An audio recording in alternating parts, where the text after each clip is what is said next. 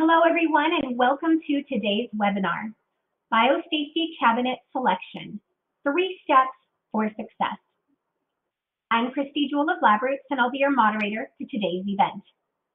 Today's educational web seminar is presented by LabRoots and brought to you by Labconco. To learn more, please visit labconco.com. We encourage you to participate today by submitting any questions you may have during the presentation. To do so, simply type them into the Ask a Question box and click Submit.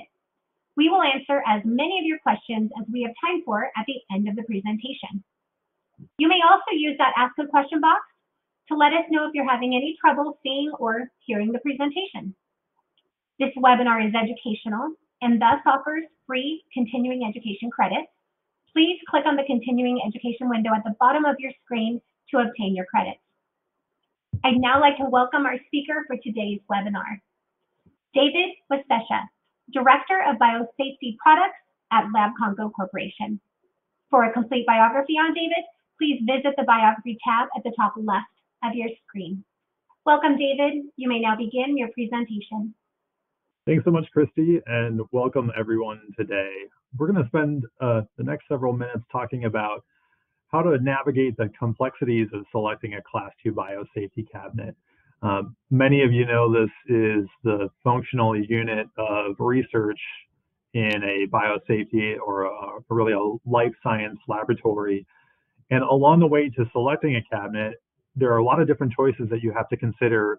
Everything from is it the appropriate model for your application, to sustainability efforts your laboratory may have, to other requirements outside of your own research and work directly from your facilities. So we're going to talk about a couple of core things today. Really, the first thing is just to get a groundwork for biosafety requirements depending on the type of work you might be handling in a biosafety cabinet in your research. And then the 3 areas we're really going to focus on are understanding the types of biosafety cabinets and understanding which model is most beneficial to your work and to your building. Then we're also going to look at how to plan for the future and keep in mind things like flexibility in scientific research and sustainability for the long haul, as many of you start to look at ways to craft that message and that story with how you conduct your research in your lab. And also we're going to look at specifics for pairing that BSC with your workflow with unique models and features that can promote improved workflow on your day-to-day laboratory work. So starting off with an understanding of where biosafety cabinets are used could not be done without an understanding of why we need to use them in the first place. Biosafety cabinets, in their name, are designed to work with things that are pathogenic or hazardous in nature. And when we think about a biohazard, we're typically referring to some kind of agent that's infectious and poses a risk to health, whether that be health of an animal, a plant, or in the case of the last 2 years of the global pandemic, human health. So when you're working with lots of different things in the laboratory, of course, not everything is going to be a biohazard, but you should be very keenly aware of those items that you might be handling that do require additional safety in the area of biohazard protection. There are a lot of different organisms out there that are infectious, and so the best way to classify those is to understand the resources that you have within your facility and outside of your facility to assess those risks and handle them properly. The best place to start is with your safety office, and that could be at a large institution. That might be your biosafety office. It may be a part of your EH&S department. For some laboratories, it could be a single person who maybe receives training externally or works with a consultancy to establish parameters that are ensuring that workplace safety is promoted throughout any biohazard application. So a lot of the directives for the principles of biosafety are going to come from global standards for human health. And more specifically for biosafety, those are traditionally coming from biosafety standards and manuals around the world. And the 3 most common for those of us in North America and much of Europe would be the CDC and its BMBL, currently in the 6th edition. There's also the Canada Biosafety Standard and the WHO Biosafety Manual. These are just some of many other documents that are out there, and these are great general guidances, but your industry or application may require additional safety practices and following additional standards as well, which is why that safety office can be such a great resource for understanding what all might be required for your research and your processes. Within these groups, there's a lot of guidance of how to handle specific organisms. So fortunately, you can open one of these documents up and get a lot of specifics on how to behave safely in your laboratory. And those are typically outlined by associating a specific pathogen with a risk group rating. If you look at risk groups, they're really assessing several different things that as a whole assess the biohazard risk for a microorganism. And so risk groups categorize based on typically pathogenicity, transmission, availability of preventative measures such as vaccines for researchers who may be working with these more pathogenic or hazardous substances, and also looking at if there isn't a vaccine, maybe looking at a treatment as well. And as an analysis of everything that happens with that organism is done, it can be bucketed typically into risk groups that range usually from risk group 1 to risk group 4, depending on the document that you're adhering to for biosafety. Now, the organism alone is a pathogenic consideration to take into account, but you also have to understand what might be happening with that sample. Are you simply just inspecting a tube that's closed, or are you pouring that liquid out, aerosolizing, or putting it through much higher risk procedures that could end up with exposure to a laboratory individual? And so to classify how a risk group should be handled, there are additional biosafety levels that really talk about the preventative measures, both for user behaviors and also for facility design, that compromise build up into describing what are known as biosafety levels. Typically, these are BSL 1 through 4, where BSL 2, 3, and 4 typically handle things that are hazardous to human health. So where do biosafety cabinets come into this? And the answer is really understanding that relationship between risk groups and biosafety levels, and then assessing the proper way to handle the particular research that you might be conducting. Through a risk assessment with your facility, you might come to the conclusion that certain engineering controls, such as a biosafety cabinet, are required. Here's one such example from the CDC's BMBL that talks about when working in a BSL2 environment, which you might do very routinely if you're working with human cell lines. The statements that are made in the BMBL talk about using primary containment equipment such as a BSC when activities involve aerosols or high splash potential. And it further goes on to discuss primary containment equipment also being recommended anytime there's high-risk infectious agents that are suspected to be in a sample. So one could surmise that working with anything that is pathogenic, has a pathogenic characteristic, or is significant and relevant to human health could be handled in a biosafety cabinet, and really should be.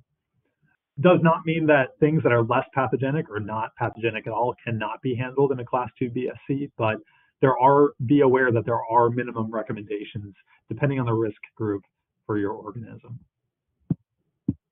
Now, a biosafety cabinet is a unique type of enclosure in a laboratory, and it's important to really understand the differences between a biosafety cabinet and all other enclosures that are found in laboratories.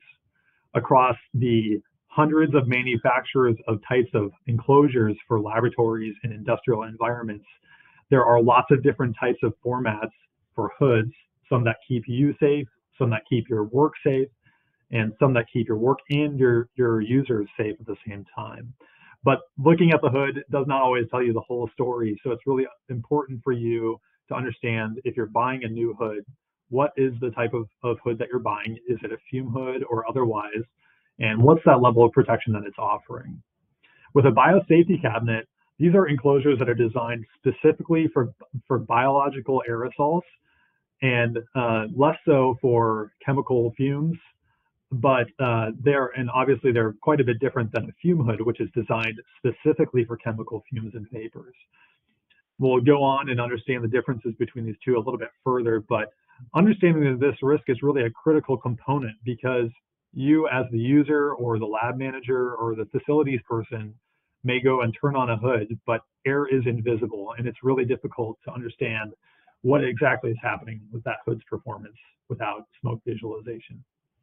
So a biosafety cabinet is designed for biohazardous aerosols, and you often see this type of hood in applications such as those that are on the screen. So oftentimes, one of the most common uses in academic settings would be for cell and tissue culture. You also see these routinely in microbiology and pathology settings, so analyzing human health samples or maybe food microbiology. Then also looking for clinical diagnostics applications such as COVID diagnosis, or furthermore, looking at much more high importance sterility applications like producing cell and gene therapies, where we're growing and modulating cells for human injection, or even preparing chemotherapies and other IV drugs that are sterile and must be injected directly into humans. So continuing on, it's critical to understand how a Class II BSC works.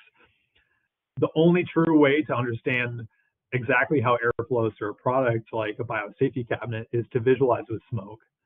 So if you take a look at the inlet grill of the biosafety cabinet, you can see there's air being pulled into that top image, and that represents inflow air that is pulling and containing hazards in the room and pulling it underneath the work surface, so that force of air protects the user, but it also prevents contaminated room air from entering that sterile working area. Once the biosafety cabinet distributes that air up through its internal components, it's going to push that air downward, and that's offering product protection, which is a clean environment that's HEPA filtered and is aseptic in nature. You'll notice as the smoke moves down over that work area, it's flowing very smoothly and calmly, and we often refer to that as laminar, or more appropriately, unidirectional airflow. This flow of air really works to ensure that the working area is non-turbulent and samples can get bathed in clean air without any disruption or contamination from sample to sample, or from inside the cabinet to outside, or vice versa. So in summation, a Class II BSC is providing personnel protection, that's user protection, with an air barrier at the front of the cabinet. It's also providing product protection, which is sterile, HEPA-filtered, laminar downflow air. And it's also providing protection from the environment, because all of this air is then once again being filtered through HEPA filters before returning to the room environment.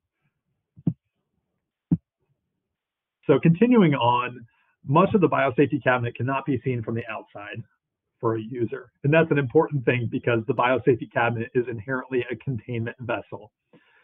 To get a better understanding of how this cabinet works, you have to be aware that there are some things that are going on with airflow that's distributed through the back of the cabinet and then up and filtered through HEPA filters before it returns into the work area.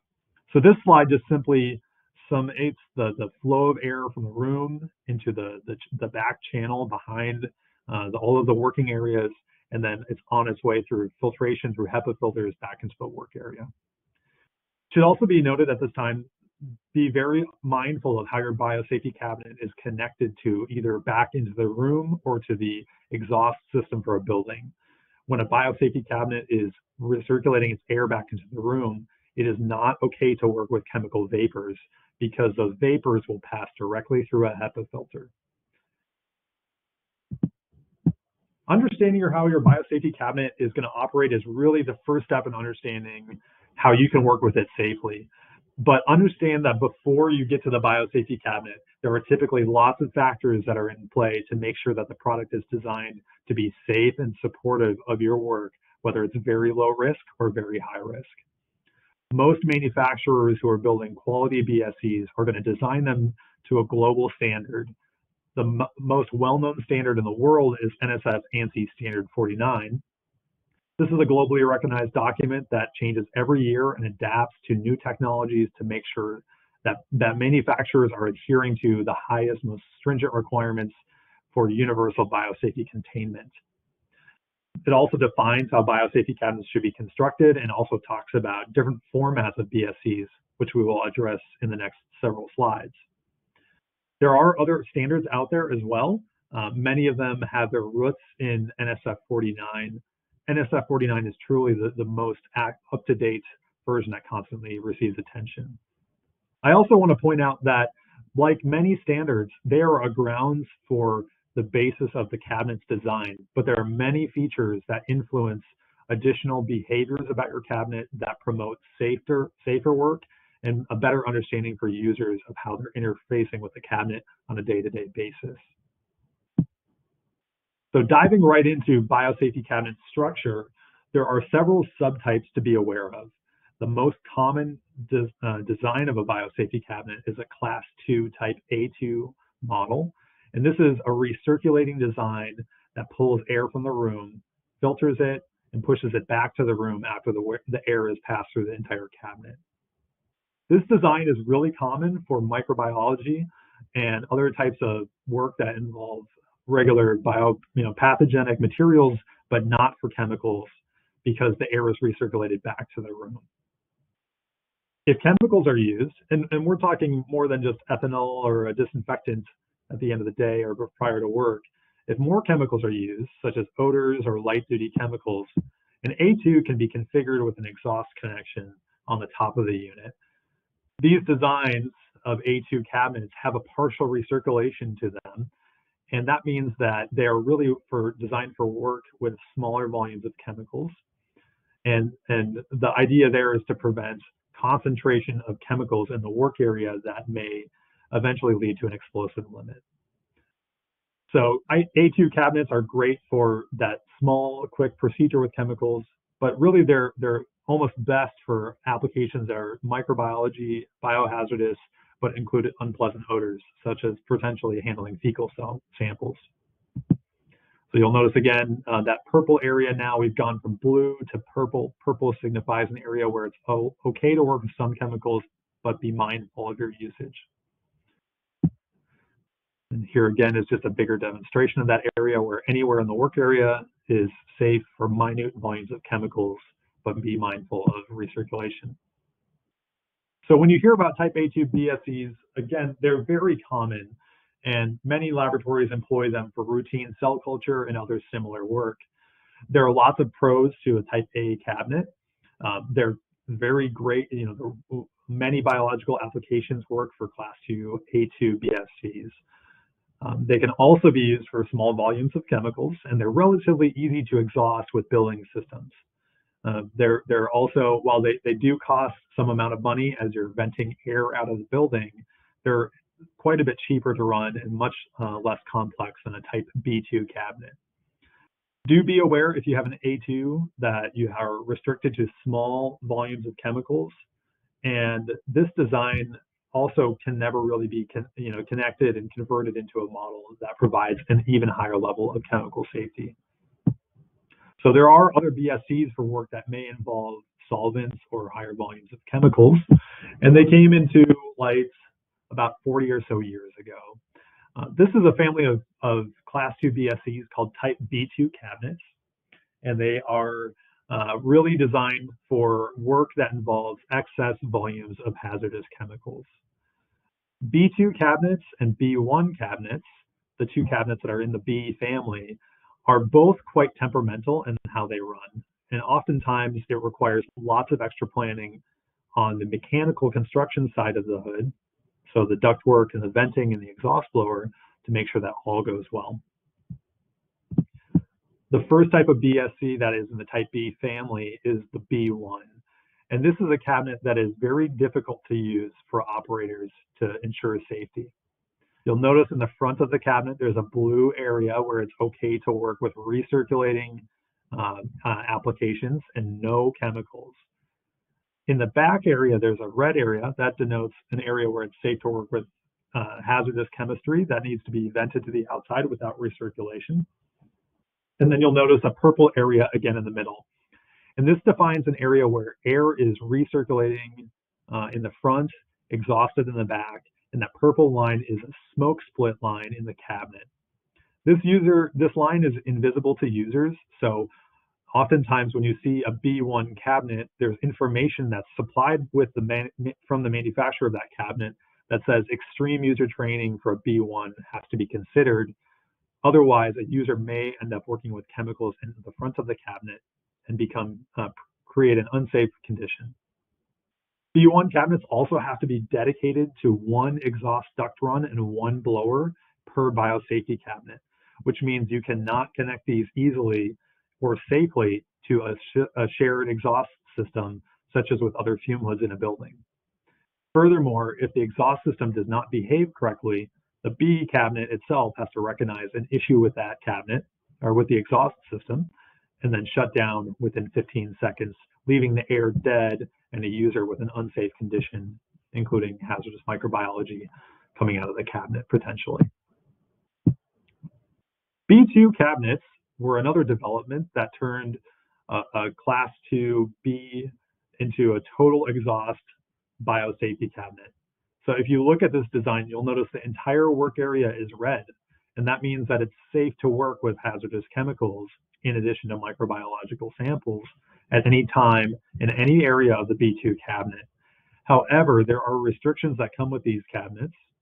The one big limiting factor is, again, this design has to be connected to the exhaust duct run facility infrastructure at all times. It also exhausts a substantial amount of air because the entire work area is 100% vented to the outside. And in doing all of this, you still have the same restriction where if the cabinet does not have sufficient exhaust, it must shut down very fast and prevent an issue where the cabinet would potentially push hazards into the room. So it is a risky situation to have a B2 that does not have a sufficient exhaust blower or a stable exhaust blower. So many times you may see text or language or questions that say B2s are a safe biosafety cabinet. And this slide will really, the focus here is to address when that statement is true. So for type B2 cabinets, for biohazards, type B2 cabinets offer no additional safety versus a type A or a type C cabinet. That's because the benchmark for assessing biosafety and biocontainment for a Class II BSC is developed and tested to a certain standard that the BSC was made and constructed and tested to. So in the case of NSF 49, the biocontainment principles and requirements for a Class II BSC do not change from type to type. In the case of chemicals, a B2 cabinet can offer additional safety over an A cabinet or another cabinet, but the instances there must require that the cabinet is running properly. B2 cabinets and B1 cabinets rely entirely on the building for their exhaust, and the building is a separate system from the cabinet itself, which means that getting these two to marry and work properly can be very difficult. And even after it works properly, the conditions may change due to fluctuations in temperature from the building to the outside, or other conditions where maybe a B2 may be shared with other exhaust ductwork, such as a fume hood. So in summary, looking at Bs, the pros for them is they do provide exhaust and dedicated chemical safety for a type B2 cabinet, but there are lots of cons, and that includes the dedicated duct run. Bs always must be vented, so you're always wasting expensive air by dumping that straight out of your building. They also have that limitation where they have to shut down very quickly in the event of an exhaust failure in a building. It does happen, and if there's no redundancy or additional power supply for that blower, it can create an extremely dangerous situation.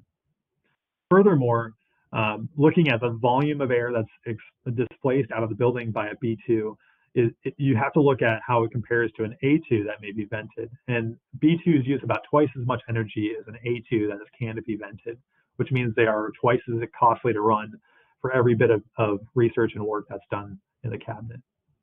Lastly, there's no flexibility with type B2 cabinets. So imagine you select a type B2 cabinet because you're doing some chemical work, and then 6 months later, you've changed your processes, or perhaps the researcher that was doing that work has left your facility and you've picked up a different project, Well, maybe you don't need to vent the cabinet anymore. But with a type B cabinet, you are always committed to that exhaust out of the building, whether you're working with a simple E. coli sample or a large volume chemical buffer inside of a biosafety cabinet. To help understand the mechanical complexities of a building, here's a quick diagram just to give you a picture of a facility that has a clean room and several biosafety cabinets. In this condition, there are actually, although it's called out as 5, there are a total of 6 BSCs on this drawing, and they are sharing ductwork all together to make use of a single blower. And that's really great when you have a non-B2 cabinet or a non-B cabinet, because you can gang other types of biosafety cabinets, such as type A and type C. Unfortunately, with type Bs, when they're ganged together like this, they're very sensitive and have lots of support of consistent stability with their airflow, and sometimes it's very difficult to get them to work properly, which means in turn that a user may be put in risk if the exhaust system does not balance all cabinets appropriately. So there are several documents and statements talking about doing anything but this kind of design with type B cabinets, but unfortunately many times mechanical planners for buildings do not have the considerations for B cabinets in mind. They haven't done their homework with the manuals and the requirements for the industry, and pose risk to users, and even just to get the BSC up and running can be a challenge. So there are other options. You can use a type A2, but that has restrictions with chemical safety. And so there is another type of BSC that may be selected for these types of labs that either have flexibility concerns, what's going to happen 5 to 15 years down the road, or they're just really focused on energy reduction and savings without really losing any safety at all. And so the type C1 is that BSC that can help with all of those concerns about A's versus B's, or really just future-proofing your cabinet for the remainder of its life. The type C1s are flexible in the sense that they can work in either A, recirculating mode, or B, exhausted mode. And when they're in that B mode, when you decide to vent the cabinet, you would simply certify the BSC and connect it to exhaust duct. And in that B mode, you have an 100% dedicated vent area from the central part of the work surface, which is well-defined and easy to follow as a worker. When ducted, there are also much easier connection points for the C1 to the building. So it has smaller exhaust volume to save that energy and cost of conditioning. And it also has much lower exhaust static pressure or suction requirements of the cabinet. And additionally, this type of cabinet can be connected with many other BSCs and fume hoods on the same shared ductwork. So it's much easier to incorporate whether you are planning for a new large building or you're planning for renovating an existing building that has a whole set of duct infrastructure already implemented. As I mentioned, there's flexibility, and that means that you can go back and forth from A to B mode with a simple certification and connecting the cabinet to ductwork or removing it from ductwork. So every 6 months or a year or so, when that certification happens, is a great time for this BSC to change its course and save your laboratory crucial exhaust air. The work surface is designed in such a way that there's segments to help understand where it's safe to work. There are also NSF-approved flat work surfaces for the entire work area to be flush if you want to use this in just a recirculating mode. And additionally, in that vented mode, in that B mode, this cabinet also has other features that keep users safe when building conditions may not be stable. And this cabinet actually has the ability to run for an additional 5 minutes to keep the biohazards within the cabinet and to protect a user from loss of containment due to building failure. Type C1 BSCs look like this image here, and they have that dedicated central area to work in, which really promotes the area where you handle your samples in active state. So it really promotes aseptic workflow with your consumables on the left, your work in the middle, and your discarding on the right. And it keeps that left to right or right to left flow, depending on your preference for aseptic work. Looking at sustainability is a really critical part of any decision for today's modern laboratories, you want to be conscious of those factors that really eat excess energy. And laboratories are one of the most energy consuming locations out there. And to do a little bit on retaining some of that energy savings can go a long ways, not only into the messaging for your laboratory and its commitment to green development, but also it means direct savings for your facility. A great way to look at this is the energy consumption by the exhaust air from a biocabinet. So there's energy consumption just for running a biosafety cabinet, but looking at the exhaust air alone, you can see some pretty significant values associated with running BSCs. So recirculating cabinets are just taking room air and recirculating within the room, so there's zero cost. With a canopied A2, you're exhausting about $40,000 to $45,000 over 15 years of the cabinet's life. So that's a pretty substantial cost. With a B2 that's providing the same level of bioprotection with just a little bit of added chemical protection, that number more than doubles. And as you can imagine, $100,000 over the course of 15 years is almost the cost of a new B2 BSC every year. So it's very expensive to run. A C1 gets you that same protection factor as a B2, but at a much lower cost. So it pays for itself very quickly if you're going to know that you're going to be doing chemical style work. And it also promotes additional safety factors that a B does not allow. So to summarize these types, you have the type A2, which is very common for routine microbiology and cell culture work that does not involve hazardous chemicals. It can be vented to the outside with a canopy or thimble connection for light duty applications involving chemicals or odors. B cabinets are 100% exhaust for higher volumes of chemicals, but have lots of limitations that impact both expensive installations and operating costs, and also safety risk to users.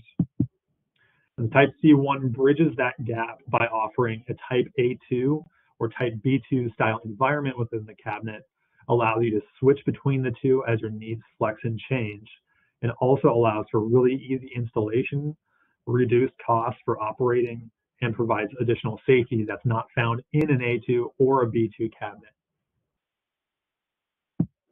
As you consider all of these factors, you also want to be mindful of that sustainability message that happens outside of the individual type of BSC, but for all types of BSCs. And so some of the things you should really be paying attention there are really the opportunities to reduce total consumption by the product, and also consumption by the upkeep and ongoing maintenance for a biosafety cabinet.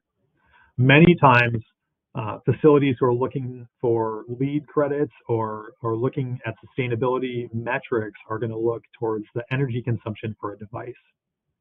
One of the most power-hungry devices in a laboratory based on energy consumption at the device itself is an ultra-low temperature freezer, such as a -80. Biosafety cabinets, in comparison, use a significantly less amount of energy to operate the internal blowers that they work off of. And you can easily contact any reputable manufacturer to understand the watts and the consumption for a BSC. And in looking at a type A2 recirculating cabinet, these are enclosures that use about $50 or so in the US per year to operate in a recirculating fashion. So they're quite energy efficient today for many models. As you look at that, though, you need to also consider, is the cabinet being exhausted? And does my application really warrant exhausting of the process? Many times there's a misconception that exhausting a process of just microbiological samples makes the process safer, when in reality, you become reliant partially or fully on that exhaust system to provide safety. And in doing so, actually transfer some of the responsibility of safety away from an intelligent BSC and into a totally separate system in the exhaust. So not only is it less safe, but you're also spending energy. So evaluating whether or not you need to exhaust a hood is a really critical step into sustainability and safety. And that's where that type C1 can make a big difference in allowing you to flex and change as your applications change. I think the other piece that's really critical is to pay attention to the energy as an important factor, a benchmark for how the product is designed, but really to understand all of the other factors that influence how much money is added into the ownership of a BSC from maintenance. And so the area to look at there is keenly focused on avoiding landfill and secondary and tertiary disruptors to sustainability. One of the big things there is to look at construction quality and the longevity of a biosafety cabinet. They really, today, a BSC should be designed to last no less than 15 years without any major service besides filters. Filters are internal to the cabinet and are the routine maintenance component for a biocabinet. When we talk about routine, we're talking in the order of close to 10 years or more for blowers that are supporting airflow through a cabinet. Many cabinets do not have extra reserve capacity to withstand filter loading. And when you do not have that, your energy costs may look low because the blowers are using less energy, but your total costs are quite high because you're spending perhaps $1,000 or more for a filter change. You have someone who's driving to your facility, polluting the environment, throwing away filters, all just so you can save a little bit of energy costs up front. And so the total perspective of a cabinet over its life is critical to investigate. Lastly, you also want to be mindful of how the cabinet is constructed and work with a reputable manufacturer who's sourcing recycled content, that's the steel and other components that go into the hood, and making sure that they stay in such a state that they can be recycled at the end of the product's life.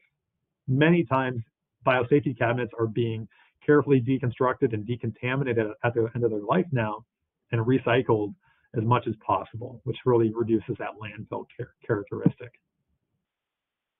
So the last piece I want to talk about is identifying not only the right style and type of BSC, but also focusing on what modifications and customizations are available to you to make your work safer and easier and more friendly when you're spending long periods of time in a biosafety cabinet. So at the core of a BSC's structure is that compliance to NSF or EN or other global standards. And adhering to that design is critical because it ensures the product is going to perform real safe and be reputable design. But there are things that are out there that influence and improve the way some of your work gets done. So be mindful of those additional modifications and things that can be selected to ensure you're selecting a biosafety cabinet that fits your work and allows you to do it as safely as possible.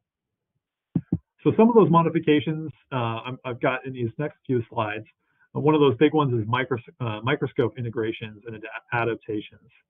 You'll notice in this image here, we have two different ways to integrate microscopes. On the left, there's an inverted microscope sitting there with eyepieces passing through the lens. And then the lenses are coming through the glass sash of the BSC. This design allows for a user to work safely with cell culture flasks that may be open and biohazardous, or maybe working with dissection microscopes to view a stereoscope and get closer work to something that's pathogenic or biohazardous while still maintaining proper airflow and containment within a BSC.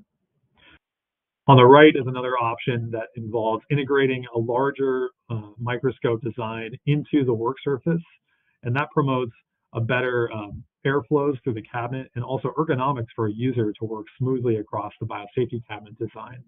So these are options out there for microscopy and cabinets.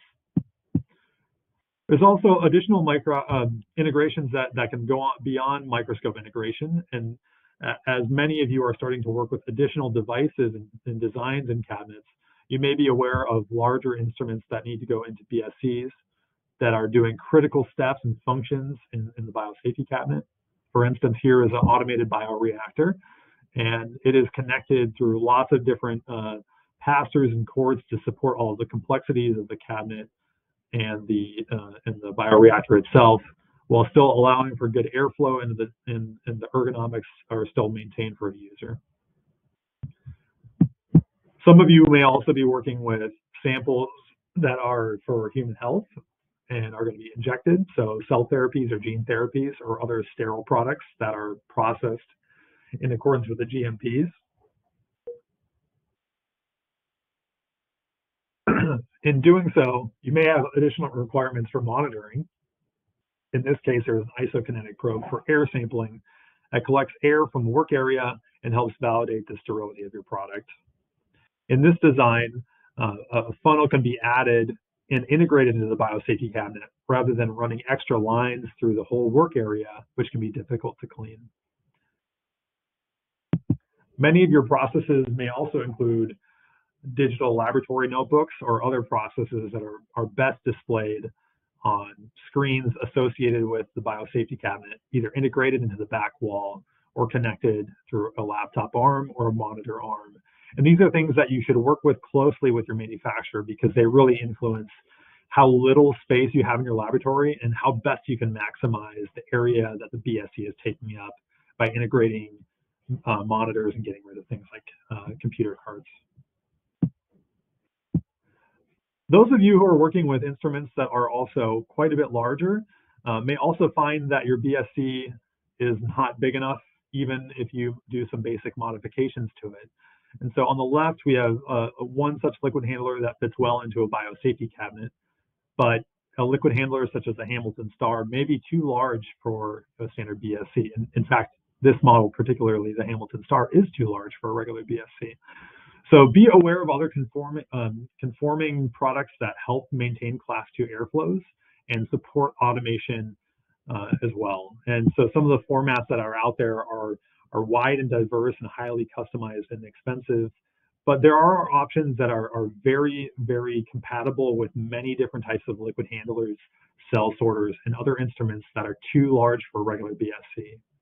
So these large enclosures are available in different formats, but what you really want to focus in on is in understanding the space requirements for your instrument, and then working with a manufacturer who's got a lot of experience closely designing these products, testing them with instruments inside of them, and making sure that all of that is maintaining Class II protection for personnel, that's you, the user, for the product that's being handled inside the enclosure, and at the same time maintaining ergonomics, safety, and comfort.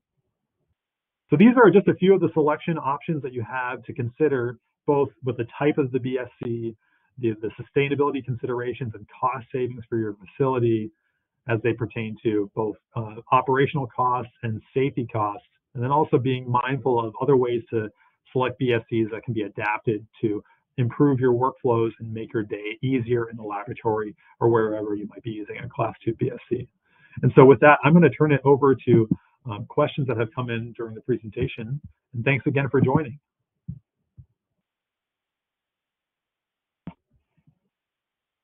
Thank you, David, for that informative presentation. It is now time to start our live Q&A portion of the webinar.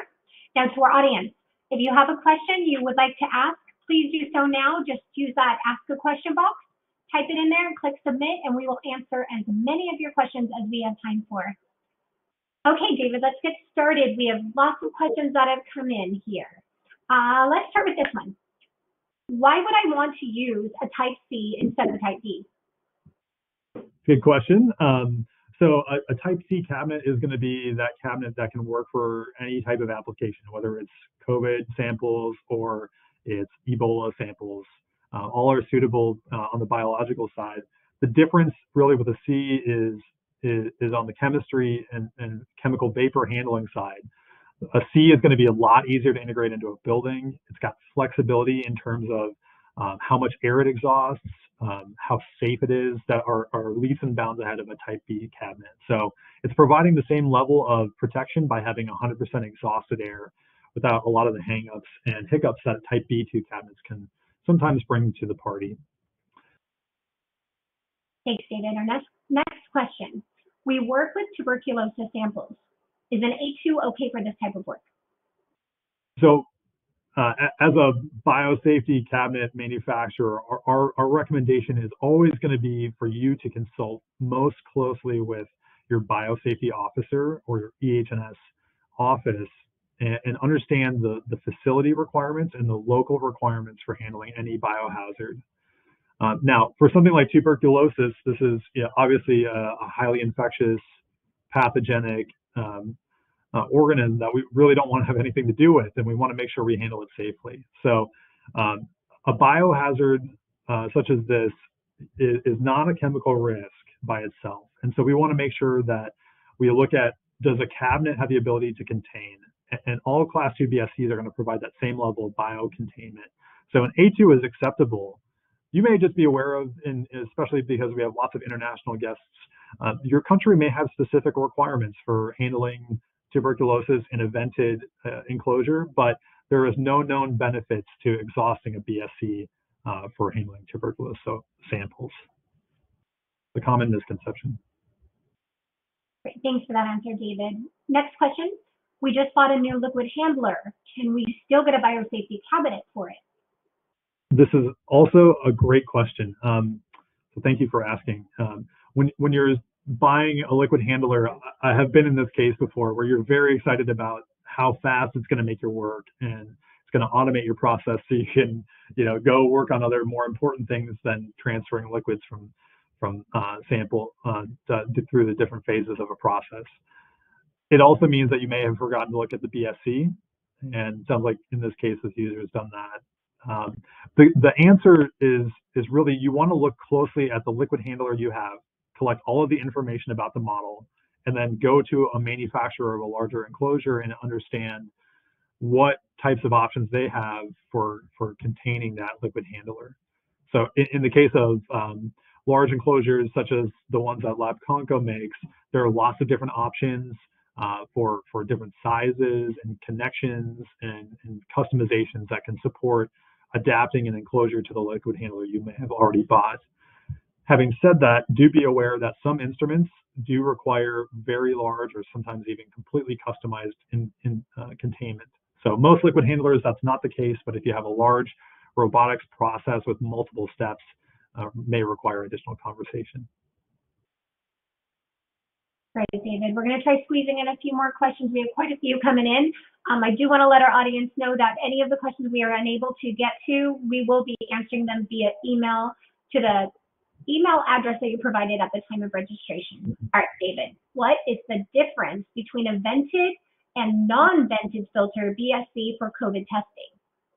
It's a good question. So COVID testing by itself is for testing of a pathogenic human sample, a clinical sample, requires in the U.S. just a BSL2 containment, and that means traditionally you're working with that sample if it's still pathogenic in a Class II BSC.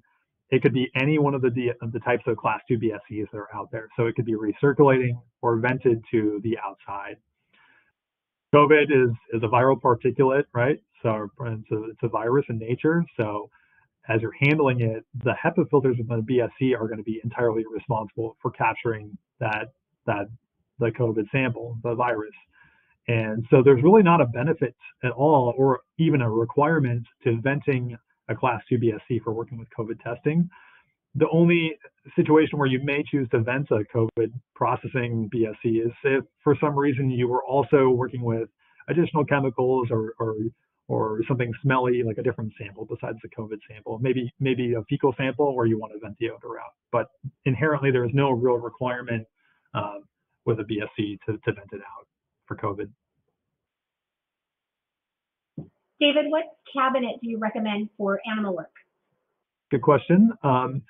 So there are lots of different types of enclosures for safe biohazardous animal handling. Many times, if you look at the offerings that are out there, it depends on the process that is occurring. So it may be that you are exchanging an animal from cage to cage, such as a mouse, and there are great transfer stations that are designed for that type of work that provide both user and sample protection or animal protection. If you're working with surgeries or doing a thing a little bit more critical with that animal, then typically there are Class II Biosafety Cabinets that are specialty designs for working with animals. The key design concept there is usually a larger sash opening to allow for passing of smaller cages in and out of the work area, such as a 12-inch sash opening. All right, and it looks like we have time for one more question. Are Class II B2 cabinets louder than others? I'm looking for a quiet cabinet. Does that exist? That's a great question. So I mentioned earlier that Class II BSCs are driven by a building exhaust blower. So internally in a B2 cabinet, there is just a smaller blower typically for supplying air down over the work area. The remaining air is sucked out from the building itself. And as that happens, there is a substantial volume of air that is pulled through a B2 cabinet. It's quite loud because it's double the air of a type A2 or a type C1 cabinet. So if you look at the manufacturer's specs for all B2 cabinets, they typically say they're pretty quiet, but that is because they're measuring the volume, the noise intensity for the cabinet, and rarely the whole picture where they're looking at the total exhaust volume. So really, B2 cabinets should be avoided for many reasons. And one of those extra reasons down the road is that volume and temperamentalness that they also bring with them. David, thank you so much for all of this information. Do you have any final comments for our audience?